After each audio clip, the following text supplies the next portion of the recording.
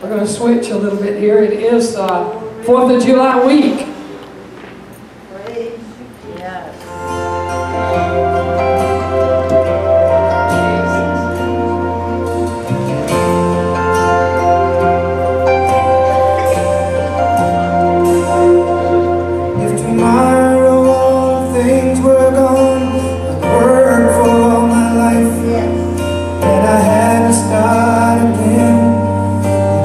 Children and my wife, thank my lucky stars to be living here today, 'cause the flag still stands for freedom and they can't take that away. And I'm proud to be an American, where at least I know I'm free, and I won't forget the men who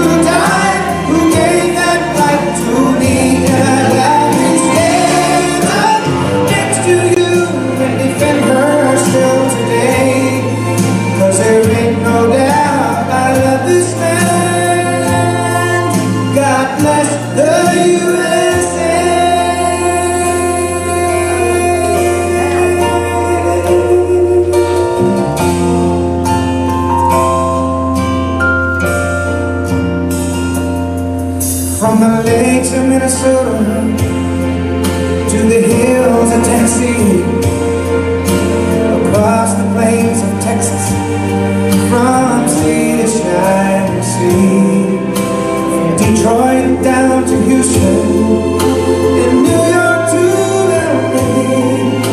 There's pride in every American heart, and it's time we stand and say,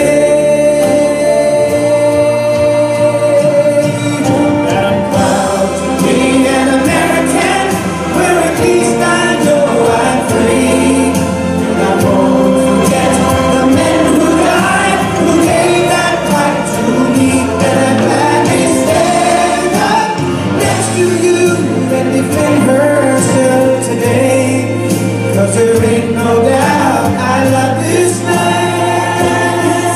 God bless the USA.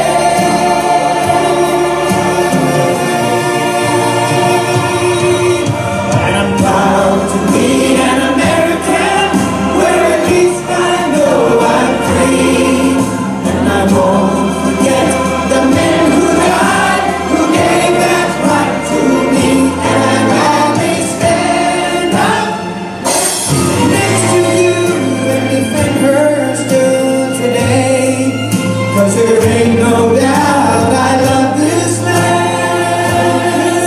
God bless the USA.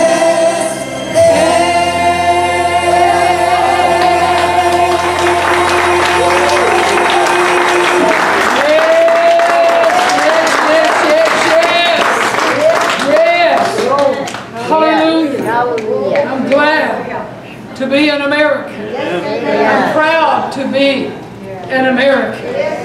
I'm thankful to be an American. As a child growing up, I guess I was pretty serious-minded. But I used to wonder why that I was allowed to be born in the United States of America. I guess I'm not as proud of America as I used to be, because we see so many things happening and getting away from what our nation was founded on. But I thank God for our military that are willing to lay down their lives. We have a grandson who's in the Army. So far, he hasn't been deployed anywhere. He's jumping out of airplanes, I guess. But that's about the whatever of his work so far. But thank God that we can still say we're free. We can meet together like this without any hesitations or anxieties or any of that. But there was a price to pay. There is still a price to pay. I've titled my message, Let Freedom Ring. Let freedom ring. Hallelujah. Galatians 5:1 says, stand fast therefore in the liberty wherewith Christ has made us free, and be not entangled again with the yoke of bondage. I thank God for political freedom. But there's a freedom beyond political freedom. Amen. As our president has made his plea and made his candidacy to make America great again, it's a great thought. But the only thing that's going to make America great again is when America falls on its face before God and proclaims we are nothing without His blessing. We were founded upon the principles of the Word of God, and if we're ever going to be great again, we've got to get back to the principles of the Word of God. And maybe one thing that President Trump hasn't thought about, but maybe we need to pray that he will say it's time to put the Ten Commandments back in our not schools, the courtrooms, where they've taken them down, where all of our laws are based upon the Ten Commandments. And that if we really want to see something happen, then make a proclamation to put those Ten Commandments back in our courtrooms and even in our schools. Amen. So the greatest freedom that we can experience is the spiritual freedom that you and I are enjoying here in this service tonight. You know, on the 4th of July, we can't know the totality of every life that has been lost for our freedom. Before television ever became where we could see what was happening in these wars, such as the Civil War and all of these other wars, Korean, Vietnam War, we really didn't see what we see today because of all the satellites and all that we're made to see. I used to wonder, how is the whole world going to see those two men that will fall dead and be raised again until all of this has happened in our communication to tell all that we can see around the world in an instance. That's how it's going to happen. Right. But I thank God for all the blood that was shed for our freedom. But as we think about it, and we could move into a freedom that I wish that we could make it real to everybody in the world. Paul wrote, he said, for scarcely for a righteous man will one die. Yet peradventure for a good man some would even dare to die. We hear testimonies of men and women that have saved their buddies' lives, taken the bullets for them, or whatever it is that they could protect them from getting killed. And many of them have such a difficult time if they're the only ones that spared in some war zone. And it makes them feel guilty. Why wasn't I one of them? Why was I spared? But here he says, but God, say but God, but God commends His love toward us while we were yet sinners, Christ died for us. While we were yet, I went to a funeral one time on the Air Force base out here, and that preacher read it, while we are yet sinners. No, while we were sinners, when we are washed in the blood of the Lamb, as we sung about tonight, we are free from our sins, we are free from condemnation, we are free from all the things that the enemy would try to put upon us. I think more often than what we do, we should plead the blood of Jesus when we begin to see things coming against us that the devil wants to destroy us, wants to put us down under, wants to absolutely annihilate us from off the face of the earth. But thank God that Jesus, I was not lovable, you were not lovable, we were not worthy of His death. Not a one of us. There's none of us that could say, well, I was one of those that, you know, thank God He saved me, but I was a pretty good guy before I ever found Jesus. You know, it's harder to get someone to see the need of salvation that is a good man than someone that's not a good man. I hate to say this, but my husband was one of them. He didn't drink, he didn't smoke, he didn't curse, at least around me he didn't. He told one time when he was working with his brother on the farm and he mashed his finger and he said, "Praise the Lord." His brother looked at him, he said, "I know there's been a change in you, Johnny." Hallelujah. The little things that show people that there's been a change in us. Hallelujah. But none of us were worthy to receive His precious blood and His sacrifice. And it was ugly. It wasn't beautiful. You know, we sometimes paint it and we think it's just so wonderful and even when He was born in that stable, I could imagine the stench that was in that stable that night. It was not a hotel. It was not a motel. It was a place where cattle dwelt and whatever else, lambs or whatever, and it stunk. I am sure it stunk. Yes. It stinketh. Yes. And when He died on the cross, He was so marred and bruised and beaten that He was unrecognizable. Yes. But that's the price that He paid for us. To have the freedom and the liberty that we have today. Not only, as I said, politically we do, but that could end any day now. We don't know what's in the future for us. But John said it this way: we perceive the love of God because He laid down His life for us. He laid it down. He said, "I could call 10,000 angels at this very moment and deliver me from this death." But there in Gethsemane, as He prayed, there was the battle. That was where the battle was fought and won. He said, "Father, if it be your will, let this cup pass from me. But nevertheless, Father, not my will, but thy will be done." Hallelujah. It was an awesome, gruesome death, but beyond anything that we could even imagine. A man that was spotless, sinless, had never, ever, ever done any sin at all. Perfect Lamb of God.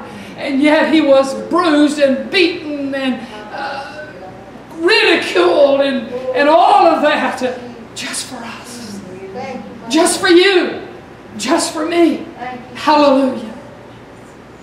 Oh, we can all quote John 3:16. "For God so loved the world that He gave His only begotten Son, that whosoever believes in Him should not perish, but should have everlasting life." Hallelujah. Oh, hallelujah. Listen, we sing that song. "I traded my old filthy garment for a robe of pure white." Hallelujah. You know, we have to understand that we are washed in the blood of Jesus.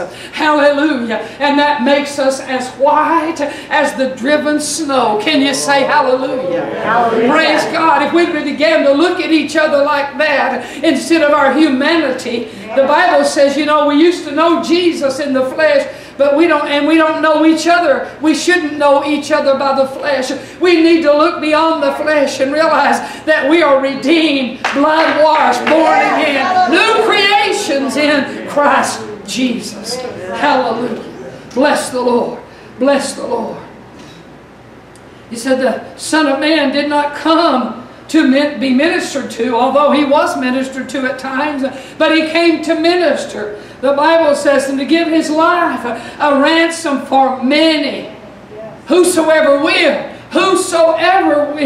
may come. And greater love hath no man than this, that a man lay down his life for a friend. But we were not a friend of God. We were not a friend of God. I didn't know how to love God until Jesus revealed Himself in me. And then I had a love that I'd never experienced. You had a love that you'd never experienced. I trust you did.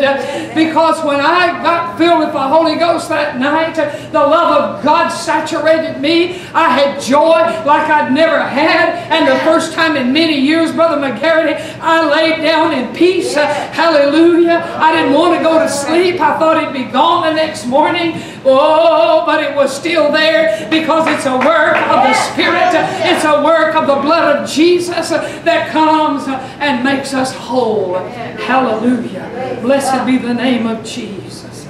Hallelujah. You know, when I see the old flag waving, You know, it almost gives you chills. I'm very patriotic. I'm glad, as I said, that I am an American. But you know what? With this privilege, it has a grave responsibility upon us. And our nation, although we get sometimes a bit upset because we send our military everywhere to try to bring freedom to nations, and really many of them don't even want freedom. When Russia came out from under the rule of communism, you know what? They didn't even know how to live. They didn't even know how to act. They didn't know what to do. They were so used to being told what to do. But thank God that we have the privilege of being an American. Amen. And we don't need to abuse it. It's like a young person that gets a driver's license and abuses that privilege of driving a car and gets the driver's license taken away from us. But oh, thanks be to God. He loves us enough. And He says, I'm sitting at the right hand of the Father to make intercession for you. Oh, think about it, church. We have an advocate with the Father. Oh, thank you, Jesus. It wasn't just a one-time thing. Yes, He gave Himself a ransom for many. See, I said this recently, but when He saw Mary in the garden and He said, "Don't touch me," He said, "I haven't yet gone to the Father." Somewhere between that and when He went in the room where the disciples were gathered together for fear, I believe He went to the throne room of God and He presented Himself, that sinless Lamb of God that covers and eradicates and washes away the sins of the world. Hallelujah. How can that happen? I don't know. Honey, it's supernatural. It's not natural blood. Oh, we sing a song about that. It wasn't just the blood from another spotless lamb, but it was the only blood that could cleanse us from sin. Hallelujah. Blessed be the name of Jesus. Now, I've got a couple of things going here, and you can see I'm kind of waffling and trying to get my way through this because that's not what I'm going to end on. And Peter says, we're free, but don't use your liberty for a cloak of maliciousness, but as the servants of God. Hallelujah. Amen. You know, there's some people go around just putting everybody down and bad-mouthing people and judging people and all of this. But he said, we're not to use our liberty. We're not to abuse our liberty. We need to be thankful for our liberty in this America and in our hearts. Amen? Hallelujah. Sometimes, I got this in caps, we act as though the world owes us something. Come on. Have you ever been around people like that feel like the world owes them something? Paul said this in 1 Corinthians 9:19. For though I be free from all men, yet have I made myself servant unto all, that I might gain the more. We have a responsibility to proclaim this message of freedom. It's the 4th of July. We're going to be celebrating it with fireworks. And I've got something I can read you in a moment that one of the presidents wrote to his wife. When we are set free, we should want others to know this freedom. America's fighting to free others. It's called for the Christian evangelism. Paul said, I am debtor. Or do you feel like a debtor to society, to people that aren't saved? He said, I am a debtor both to the Greeks and to the barbarians, both to the wise and to the unwise.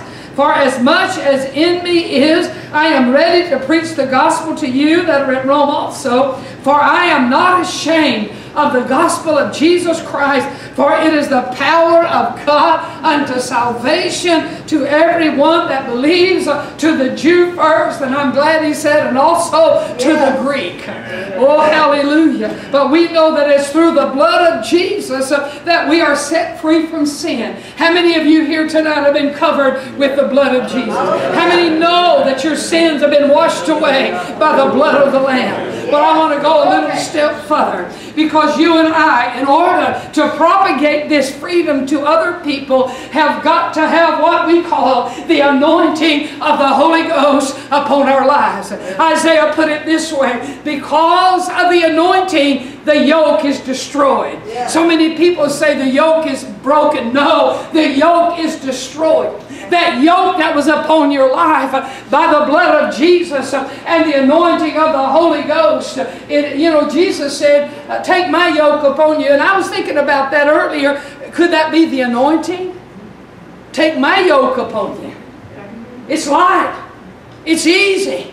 Oh, hallelujah. Listen, when I get under the anointing of God, nothing hurts, nothing bothers me. Hallelujah. I'm just as free as I can be. The anointing destroys every yoke.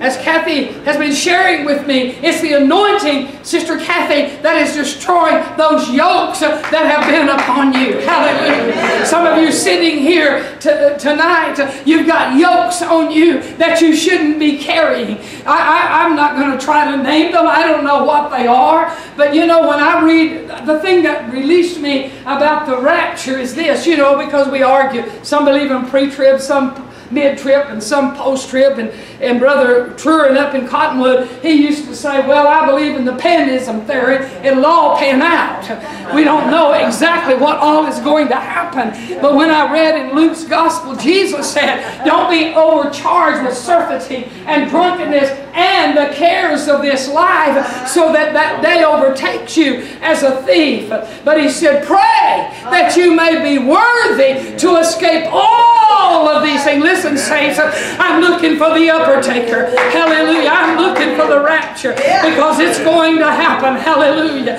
Just as sure as my name, and more sure than what my name is, the rapture of the church is going to happen, and the tribulation is awaiting those who have shunned the gospel. But oh, can we get a fresh glimpse to realize that we need the anointing. We cannot reach the lost without the anointing of the Holy Ghost.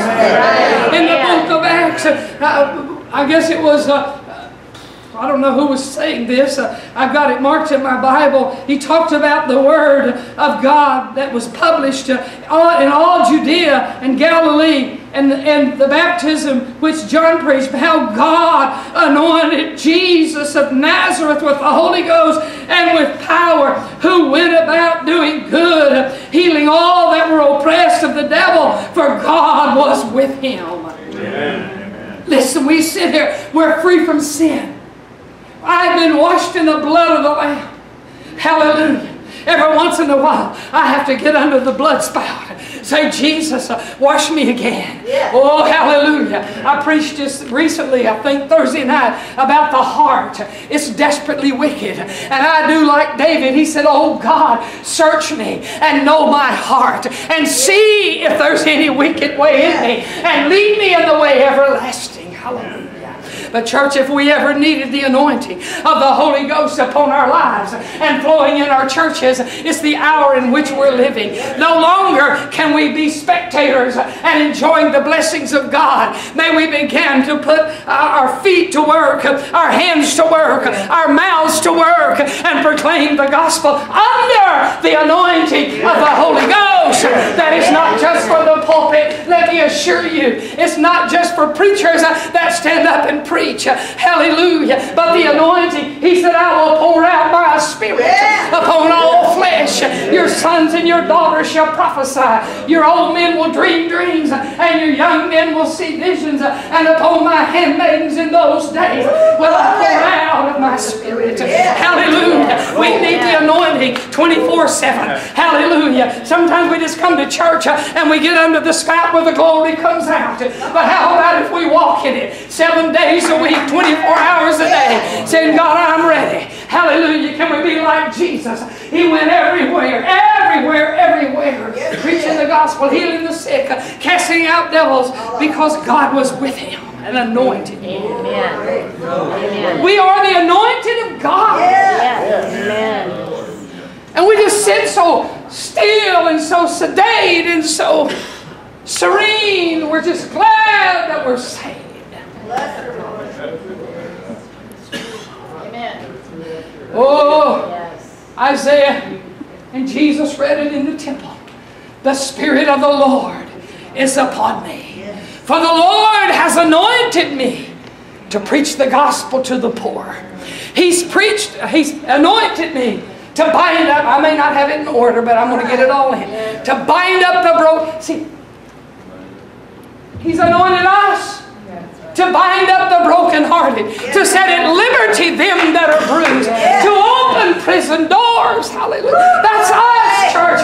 When are we going? See, the Assemblies of God, Brother McGarity, they used to come to Lighthouse and they wouldn't know who was the preacher or not, because our young people would stand up, our young adults with the Bible in their hand, and they would just practically preach, because the anointing was flowing and was upon every one of them. One young man would get up on the back of his pickup. He worked in concrete, and he would preach to his fellow workers. Honey, do you know what kind of an audience that you have with guys that are in construction putting down cement? Oh, heaven, they're kind of like Peter, you know, and the fishermen, just about that same kind of a sort, you know.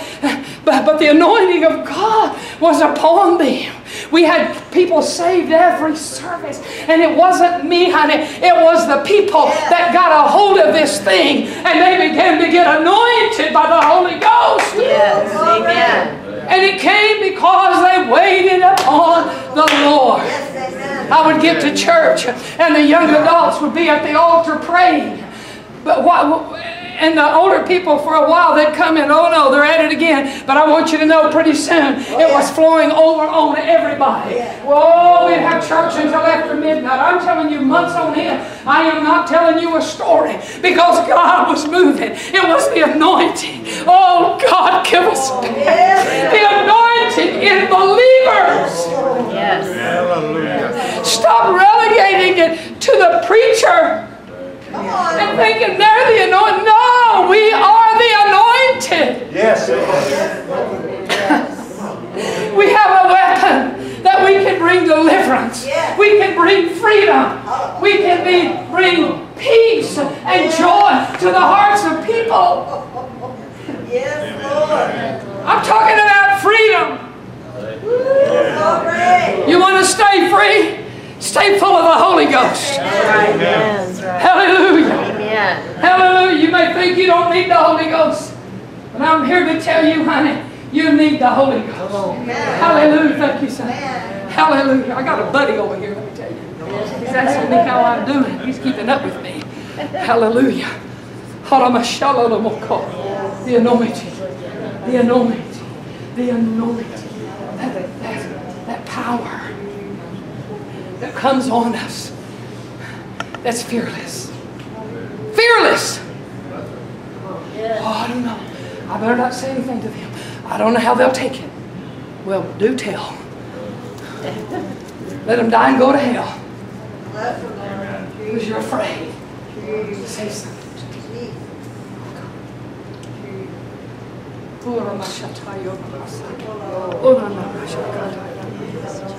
All of us should be able to lay hands on people and see them healed. I had a man one time would bring people to me, a guy that he'd witnessed to. He didn't know how to lead him to the Lord. He had been in the Assembly of God church for years on end.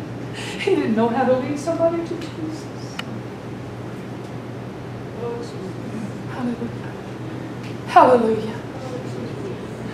We've gone through, I mean, I've taught every plan of witnessing. You could have the Roman road, the four spiritual, whatever, spiritual law, I don't know. All those things. But the greatest thing is, let God work in you. Yes. And it will work out. That's right. Amen. Amen. Amen. Because you see, it's not what we say. It's how it's coming out. Yes. I'll never forget the first time I heard David Wilkerson preach. He had the quietest delivery, but powerful. You could feel it when he opened his mouth. The anointing. The anointing that destroys every yoke. And I think that's the yoke that Jesus said, take my yoke. That anointing.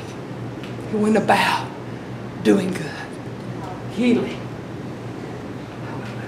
See, we can sit here and thank God for my freedom. Thank God for your freedom. Yes. Your political and your spiritual freedom. Amen. But we've got a world that is dying without God. Young people right now that are committing suicide because they've lost all hope.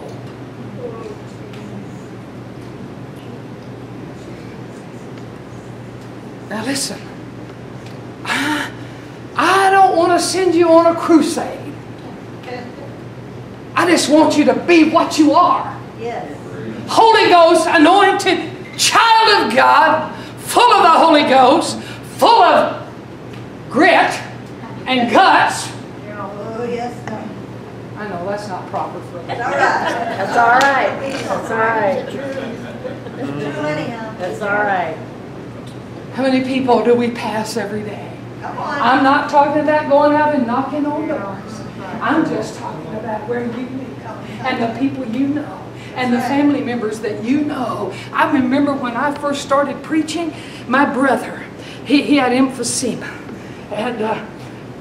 He had had a lot of other problems as a child because of a car accident that my dad and my other brother and him were in. and he was at my house when I had another couple there. And I just felt like I needed to talk to Harold. He was Baptist, Southern Baptist, and he loved God. And I said, I need to talk to Harold. And I thought to myself, well, if I don't have enough courage to talk to my own brother, how am I going to go pastor a church? You know what I'm saying?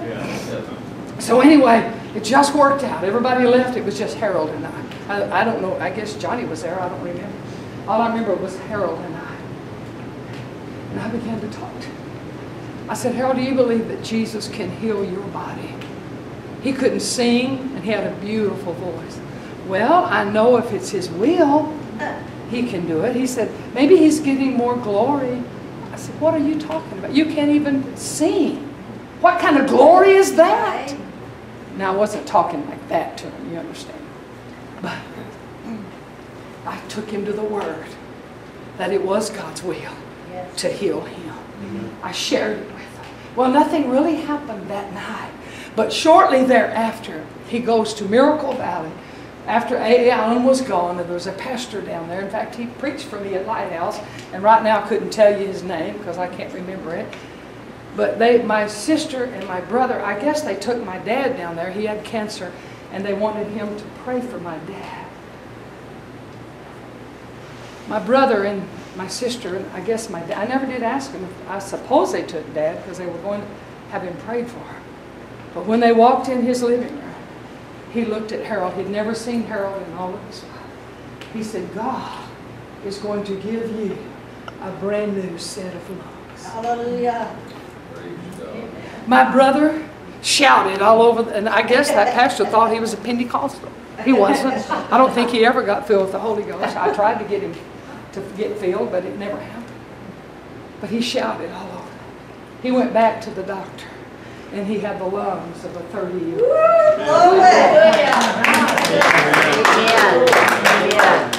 Daring to say what we know to say when we can say it.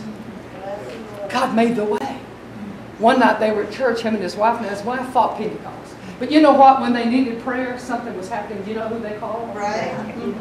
It's okay. But they were at church together, sitting on the back pew. And God was prompting me. Well, Harold was at the altar. And God was prompting me to go talk to Peggy. Oh, God. I was pretty young in the Lord, you have to understand. I don't know if I should do that. So as I'm walking back to her, and tears start streaming down her face. And I said, Peggy, because he said to me, it's bothering me, Peggy said. I said, we really would like for you to come to the altar with him. But before I ever got to her, God was already dealing with her. And she came down to the altar. I'm just saying, we are the anointed. I wasn't a preacher then, honey. I was a lay person in the church. I didn't even know I was called to preach at that time. Praise God. Sister Margaret, sister, whatever your name is. I had the anointing. From the time I was baptized in the Holy Ghost, I had the anointing. Oh, honey, listen, I became a flaming evangelist. I thought, my friends, they just don't know about this. I've got to tell them about it. See, I was under the anointing. I'd been baptized in the Holy Ghost in Sunray, Texas. And I'd come home, I looked up the church, tried to find where it was. I found it and began to go to church. But I had, some of y'all know this, I'd have coffee several times a week with the older farmers' wives. I was the kid on the block. I was only 17 when we got married, but we'd have coffee of a morning and we'd sit around and talk. And I thought, I've got to tell them what has happened to me. Oh, hallelujah. And I began to witness to them. And the one looked at me. She said, oh, Shirley, you're young. You should be out partying and blah, blah, blah. I don't know how I looked at her, but I think my mouth might have dropped a little bit. I said, you don't understand. I don't want that stuff anymore. I've got something better than the world could ever give me. Hallelujah. The other one said, well, I've got one foot in hell, and the other one, you know, one foot in the grave, or hell, I think she said, and the other on the ground. She wasn't under conviction, but this other lady said to me one day, how dare you tell me I'm going to hell? I didn't tell her that. I wouldn't do that. I'm not God. But I was telling them, you just don't know about this. I've got to tell somebody. I've got to tell somebody. Church, there's not enough happening in our lives that we want to tell anybody. Come on. That's right. That's right. We're stale, stagnant. That's it. That's it. Amen. And I'm talking about myself. Bless the Lord. I put myself right with you. We're losing it, saints. We're losing that power of the anointing upon our lives. Yeah. And if we want to see God send revival, we've got to get under and involved and engulfed in the Spirit of God. There's just something about the anointing that when it's on you and you know it, and it, Brother Ray, it penetrates. Absolutely. You feel it. It's getting across. It's digging in to the depths. Amen. Why don't we want that? Well, Sister Kimzey, you know, I just have so much responsibility. I understand. I do. I do. I do.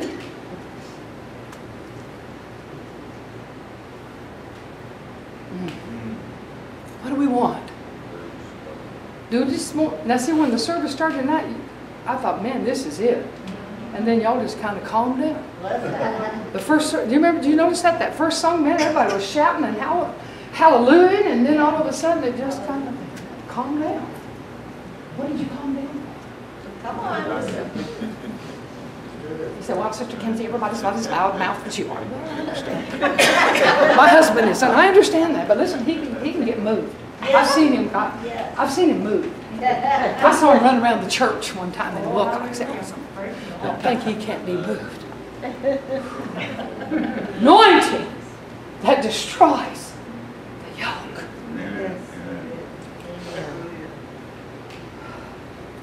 They that wait upon the Lord shall renew their strength.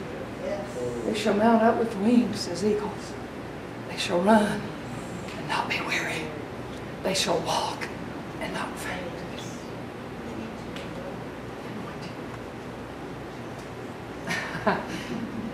I wish somehow I could stir you to the point that you'd have to run to the altar. That doesn't happen anymore. We used to sing songs, and while we were singing, people came to the altar.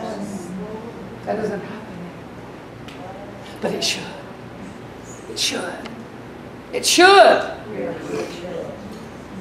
God. Hallelujah. I'm going to sing a song.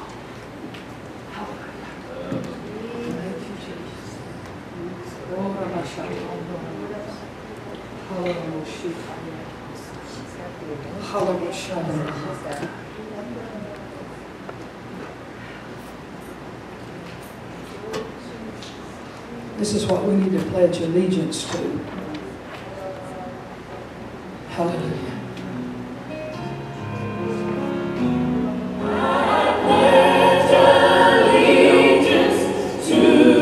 of this city for this day that we're celebrating the freedom of our nation.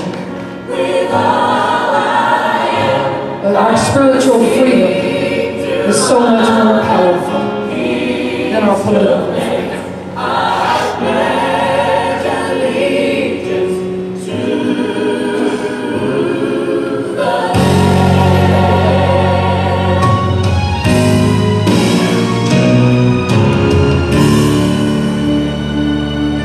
I have heard how Christians long ago were led before a tyrant's throne.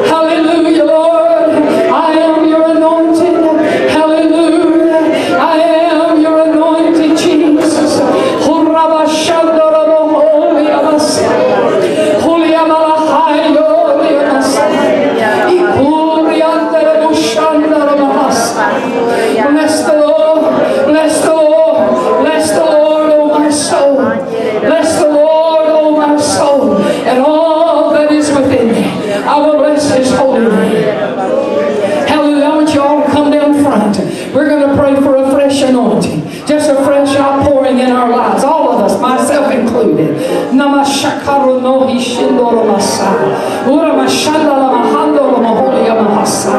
In the name of Jesus.